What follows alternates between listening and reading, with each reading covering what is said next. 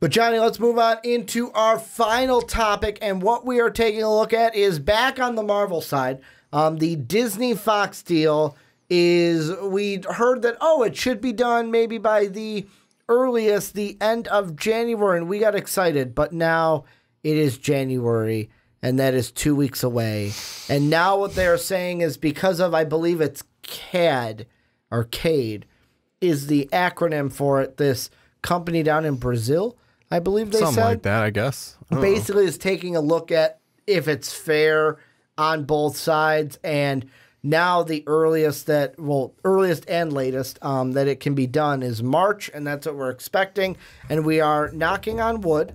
I am right now. That this gets done and we get to see the X-Men in the MCU. Just sign it already.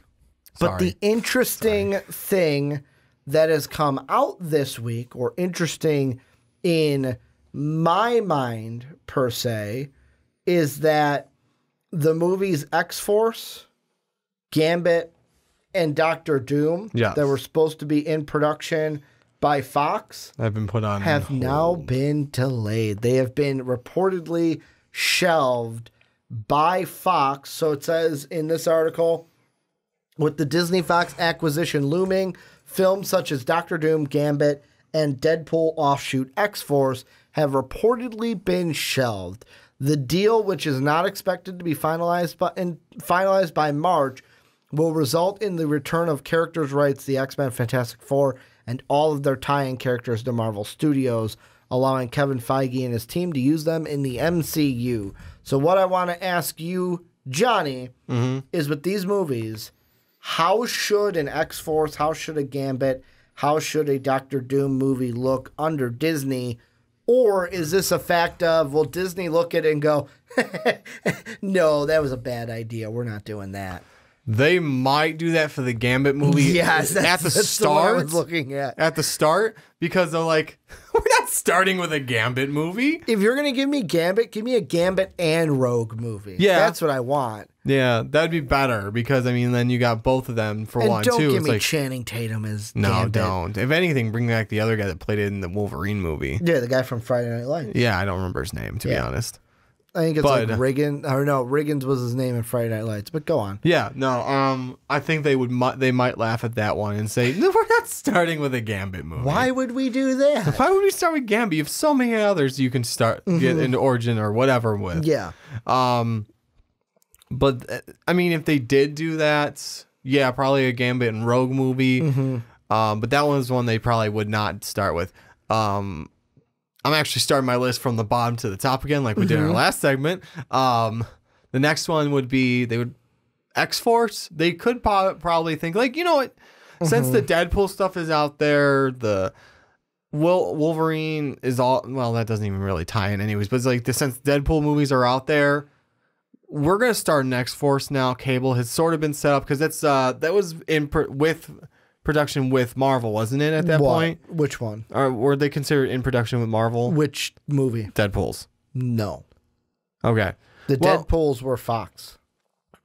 Though they're not MCU affiliate, they're just in production with Marvel, the company itself. Yes. That's why. I was like, I thought too hard about it when I saw it last time. They've got to put Marvel at the beginning of it, because technically it's a Marvel character, but it's not it's a Marvel movie, but it's not MCU. Marvel Studios, and it's not Marvel, the TV company, television.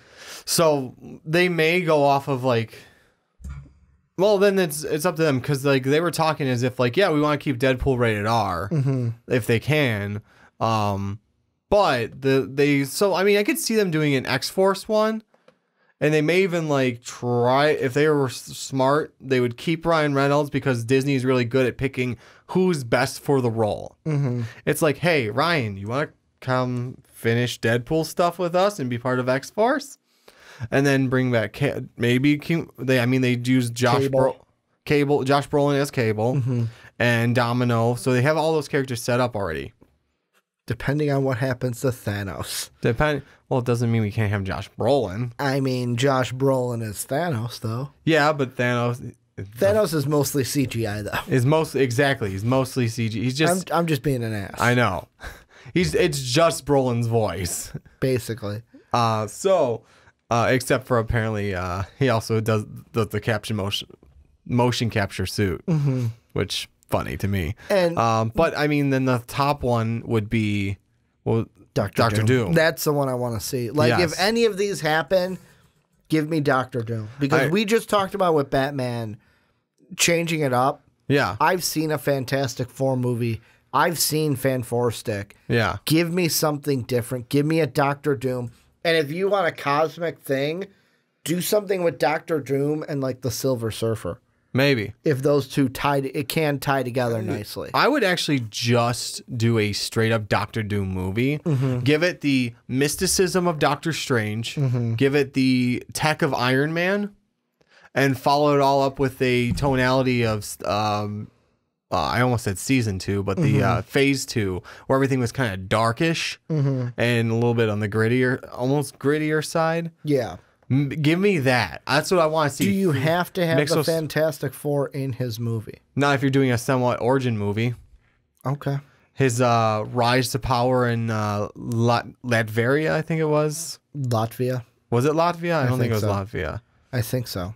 Look it up while I'm talking. But I mean, like, that's what I would do is basically just like, if I can do it without the Fantastic Four until maybe the end. Just give him his movie. And what I would say is, like, because I think the reason he goes into mysticism and science so hard is to the loss of his mother. You're right, Latveria. Yeah, it's Latveria. A fictional nation. Exactly. Just like Wakanda. But I would say do that. Bring them into, or bring that element into it and make him almost seem human until he starts to do some very drastic things. And then at the end, make us realize, oh, maybe he is the villain, blah, blah, blah. Per se. I mean, that to me that's the one that intrigues me the most. Yes. The second one is the Gambit one, I'll be honest. Yeah. Only because under Disney rule or under Disney leadership, it's not just a Gambit movie to me. I want, like, if I'm getting a Gambit movie, I want a Gambit Rogue movie. Where it's basically a Bonnie and Clyde buddy cop comedic or rom-com. It's all those thrown together. Like, give me the romance between LeBeau and Rogue. Give me the Bonnie and Clyde type ism where it's basically them on the run. They've left the academy. They're off doing their own thing, much like we've seen in the comics with them. Yeah. And they're just doing their own thing being mutants. But of course, their mutant life has a way of bringing things back to them. And plus their temperaments as well. Because they're not very, like, Gambit's not a very lay low type guy where he will for a little bit, but he's got that thievery guy in there. Exactly. Where he has that, like, where if you pick a fight with him, he's going to fight with you. He ain't going to back down from that fight. Like, and that's what I kind of want to see. The story revolved around them, not just Gambit. Because, like, the story that they were originally going to tell of, like, him with the LeBeau gang and, like, with the robberies in New Orleans, it didn't tickle my fancy. No. Much like a Gambit Rogue movie would have. Yeah.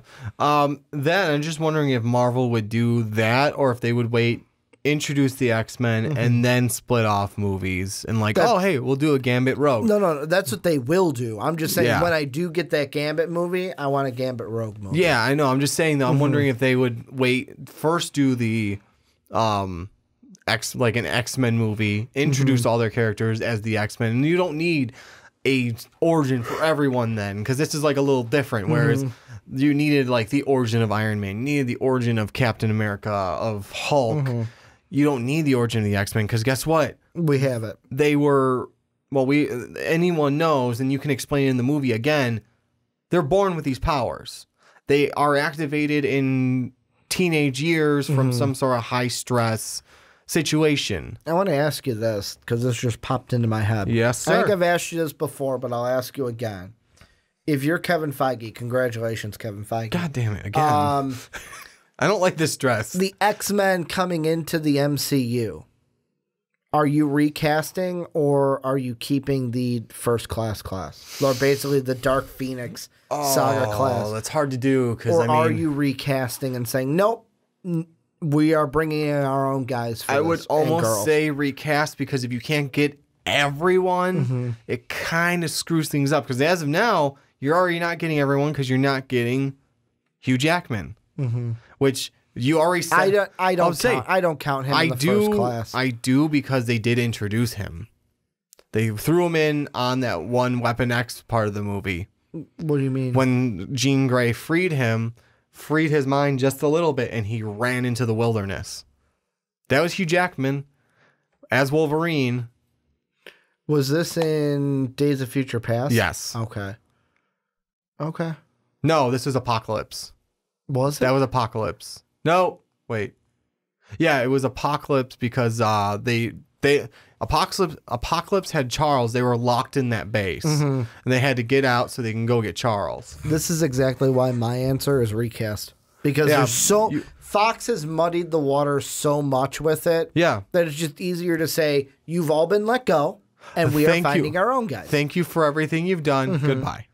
Because also it comes down to, if you keep that cast, you're bringing all of that baggage with you, and Marvel's not, like, Marvel Studios is not that kind of a studio. They're finally they like putting to baggage. do their own thing. Yeah, they like to do their own thing. Like exactly. Spider-Man.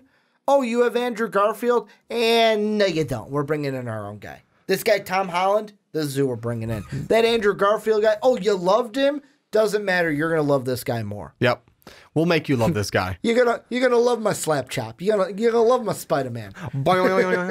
Basically, that's what I was going with that. But I mean, that to me is what you got to do. Like, recast the X-Men, start over from square one. Like I said, basically. unless you can get every person that was part of it to come back.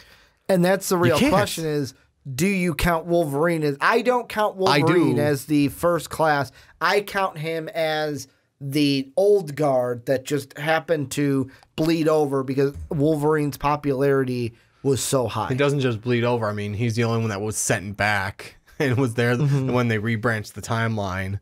He's the only one that was able to, so he's stuck no matter what. But no, the reason I count him is because they did throw him in there. They said, oh, hey, by the way, hey, that's what you did when you did the Wolverine cameo, is you set him in the universe.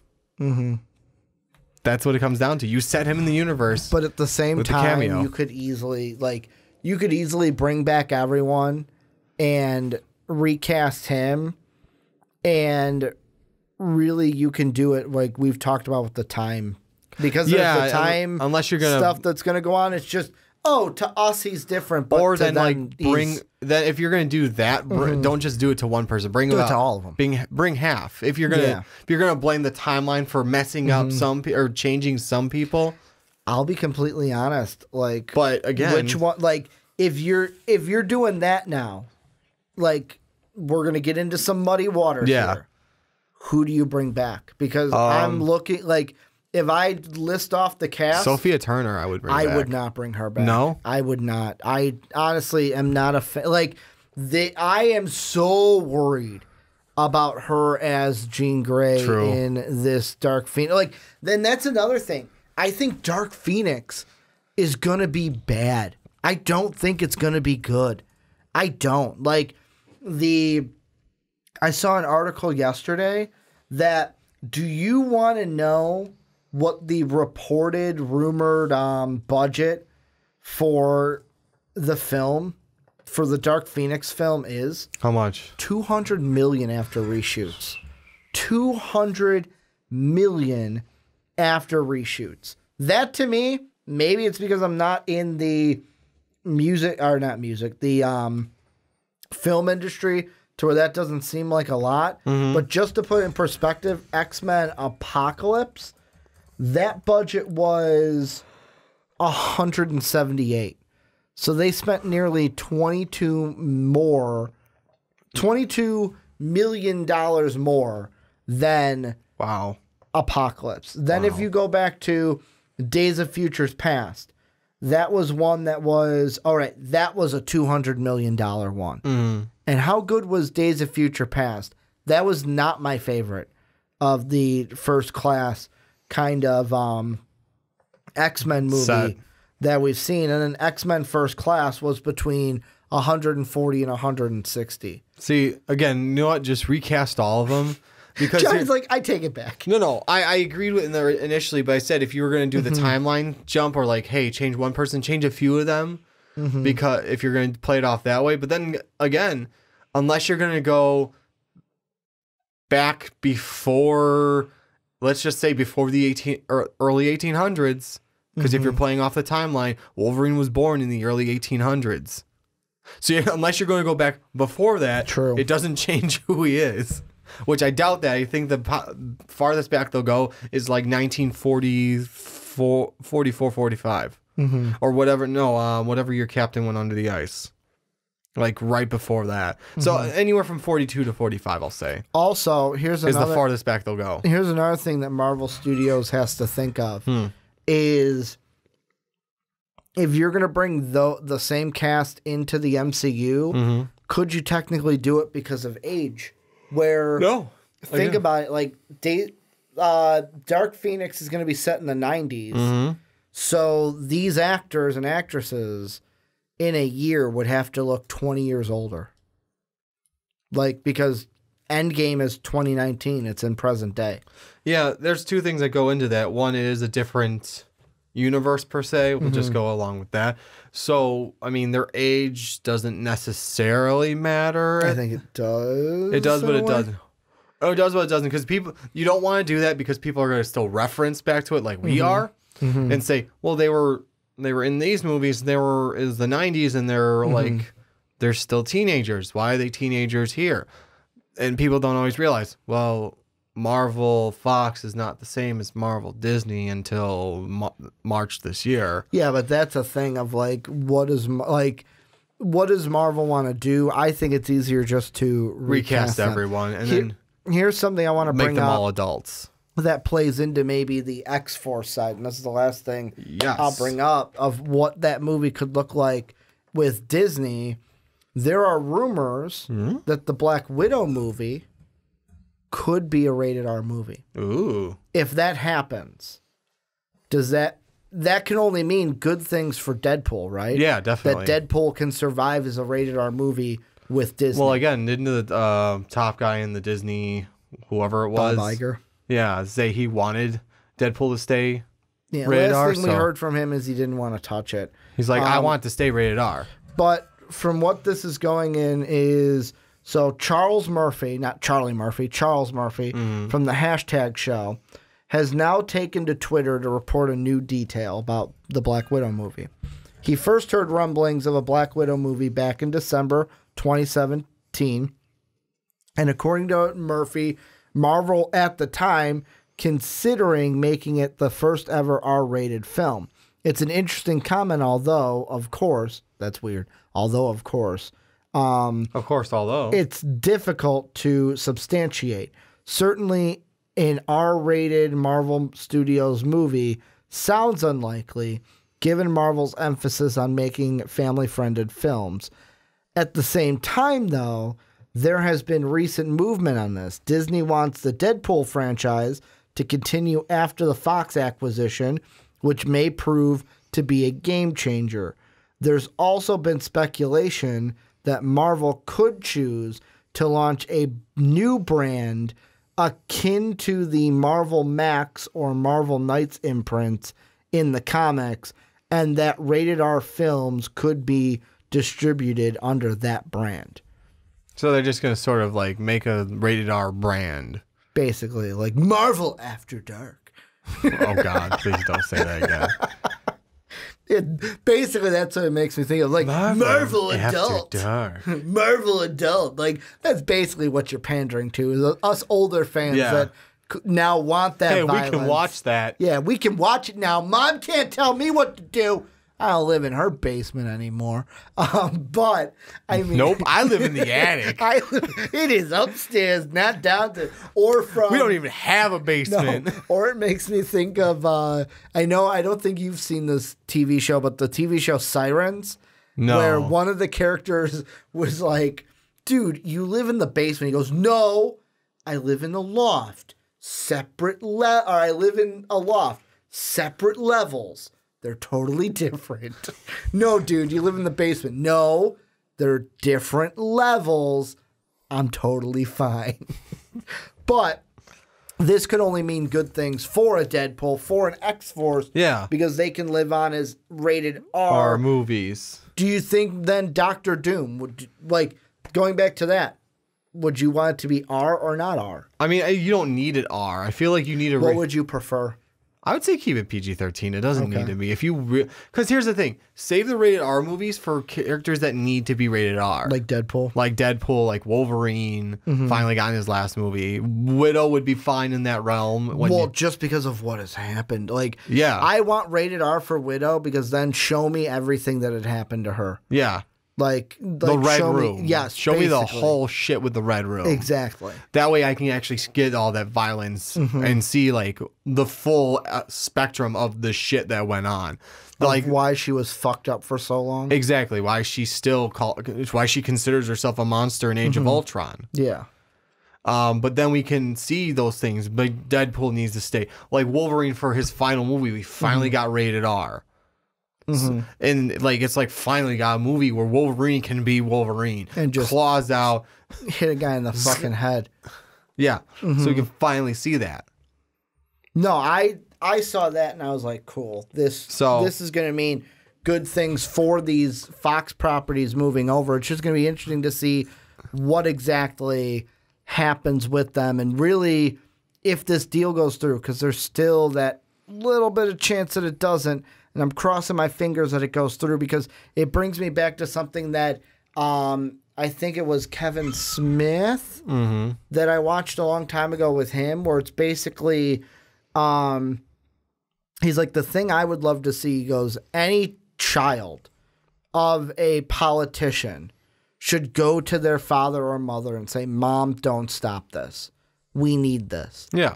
Because really it's politics of, and I get it to a sense of like you don't want a monopoly being started and Disney would own most of the entertainment sphere with both of these. Would that be so bad though?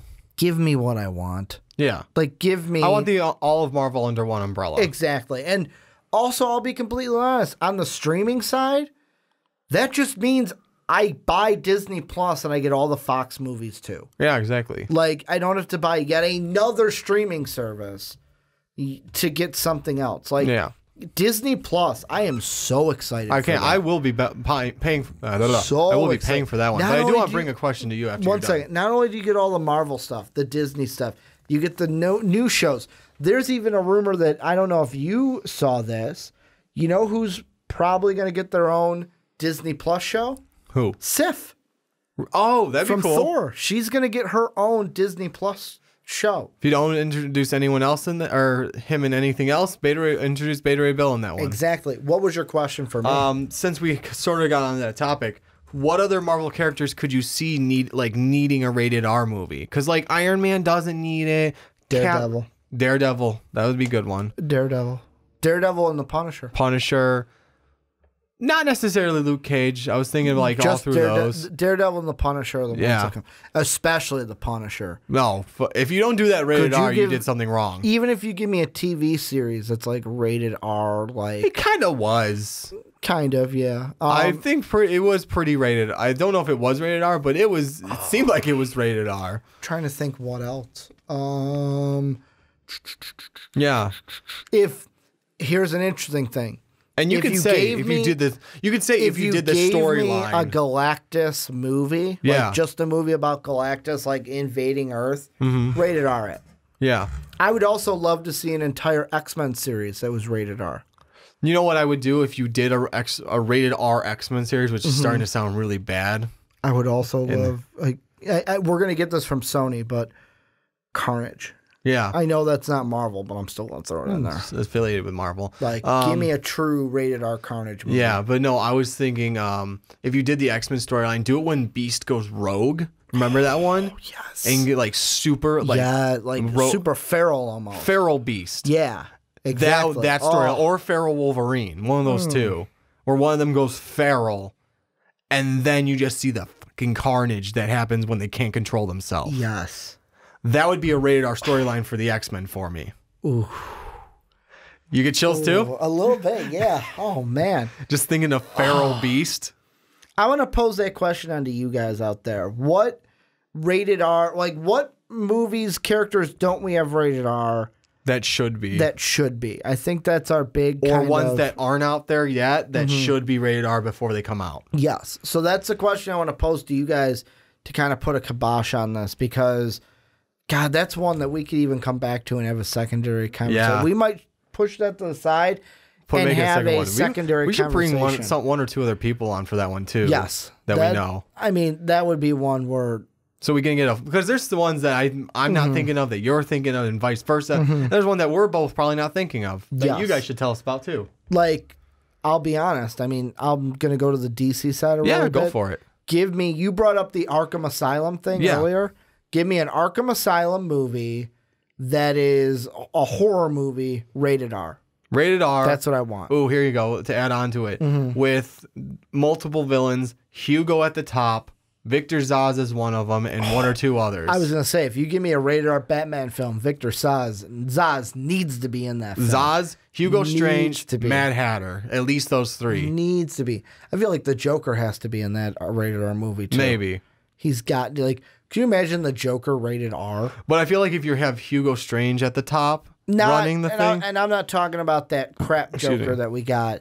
Don't give me Leto. In Suicide Squad. Yeah, that was his name. I forgot his name completely.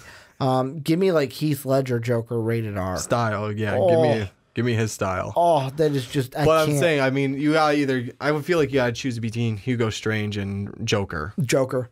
You really? Yes. Okay. Like, Hugo is nice, you want to give Hugo Strange a chance? Hugo is nice, but for rated R, Joker needs to be there. The only reason I'm thinking rated R, Hugo Strange, Victor Zaz, Mad Hatter, and a few others is because you want... Hugo Strange wants to see the full extent of Batman's mentality. I guess. I mean, I'm playing into the full movie aspect of it now. I'm looking at it rated R. Give me what the Joker can bring rated R to that Save film. that when you have Jason Todd. Oh, under the red hood, rated R. Save my rated R Joker movie. Could you for imagine Death in the Family? Death in the Family, rated R. Save that for that. Johnny dropping bombs here, and that's where Johnny just. I played hardball. Johnny just mic drops it to end, but this is where you guys come in. I can't drop this mic. Let us know what you think down below in that comment section about anything we talked about. Mainly, that last one is the question I will leave you off to: is what film, and branch it out to anything. What comic book hero, villain, movie would you like to see rated R at some point in your life? Also, make sure to support us on Patreon. Make sure to rate us on iTunes and Apple Podcasts. Make sure to hit us up on Twitter, mostvaluablepodcasts.com, where you can catch MVP each and every day. Make sure to do that. Want to thank you guys for watching on YouTube. Want to thank you guys for listening on podcast services around the world. And as always, have a good day, everybody.